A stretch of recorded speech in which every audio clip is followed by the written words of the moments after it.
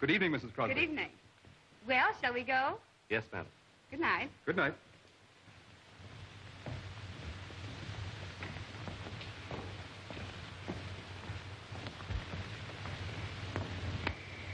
It hasn't seemed like a month since we met. It hasn't seemed like a month since we met. It wasn't a question.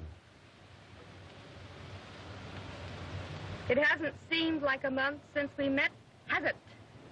No. You can be aggravating at times.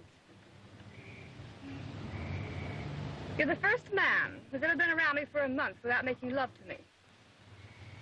Do you know that? I can imagine. Well?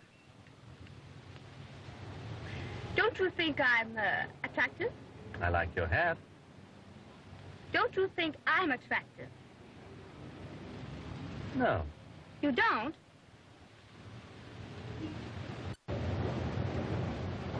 Just what do you think of me? Well, I think you're an utterly spoiled young woman. Self-centered, egotistical, conceited. And you'll never be completely happy until some man takes you by the scruff of the neck and beats the devil out of you.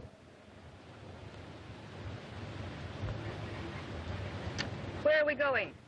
Well, you said you wanted to go slumming, so I picked a place to eat in the village. Only wild poets and anarchists eat there. It's pretty tough. What time will we get back? About 10. That's fine. You'll be able to get up early in the morning and look for a new job. You're fired.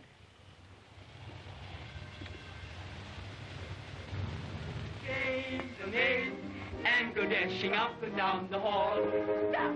Tra-la-la-la-la-la-la-la, tra-la-la-la-la-la-la, tra-la-la-la-la-la-la. If a sailor in pajamas I should see, I know he'd scare the life out of me. And on a great big battleship you'd like to be, working as chambermaids as snug.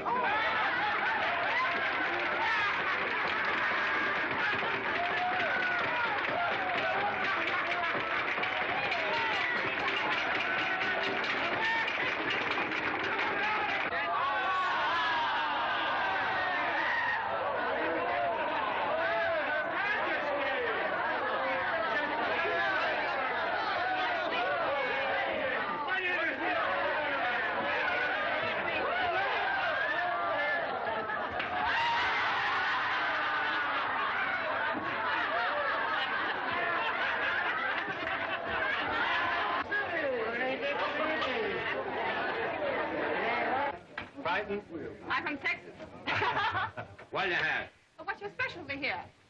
Raw pig iron? Yeah? What do you want to eat? Some canary bird's eyebrows? Cute. Wait a minute. This ain't no joint. I thought it was a game. He thinks that's a joint. You know who he is? He's Jay Randall, the son of Cyrus Randall, the millionaire mine owner. Who has been grinding down the proletariat so this young nincompoop can go out with... Wait a minute. Don't include this lady in your speech. Ready? Ha! What lady?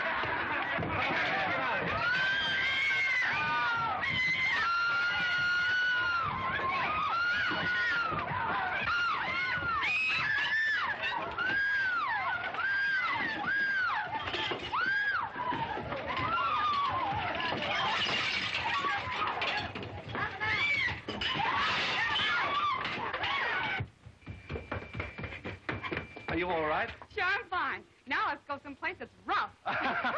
All right, come on. The car's on the corner.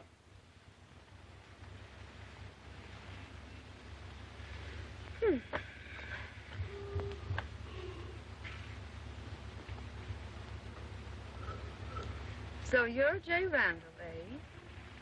Do you hate me? I knew it the second day. You did? I saw your picture as a polo player in Vanity Fair's Hall of Fame. You weren't fooling me. I knew you were a liar anyway. How? Saying you didn't think I was attractive. You're such a darling. I'm going to marry NASA. Now, wait a minute, son. You don't know anything about her. No? No. Well, I'll tell you what I do know about her. When you began going with her, I started an investigation.